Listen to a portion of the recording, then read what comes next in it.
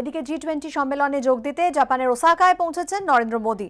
28-29 June দুদিনের সম্মেলনে চীন, ফ্রান্স, রাশিয়া, আমেরিকা, ব্রিটেন ও ইউরোপীয় ইউনিয়ন সহ বিশ্ব জিডিপির 90% অন্তর্ভুক্ত 20টি দেশের রাষ্ট্রপ্রধান এক মঞ্চে উপস্থিত হচ্ছেন। সম্মেলনের ফাঁকে মার্কিন রাষ্ট্রপতি ডোনাল্ড ট্রাম্প সহ বিভিন্ন দেশের রাষ্ট্রপ্রধানদের সঙ্গে প্রধানমন্ত্রীর বৈঠক হওয়ার কথা।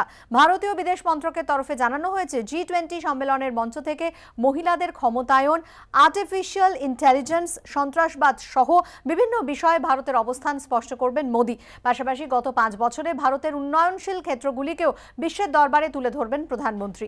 2022 সালে ভারতে পরবর্তী জি20 সম্মেলনের আসর বসবে।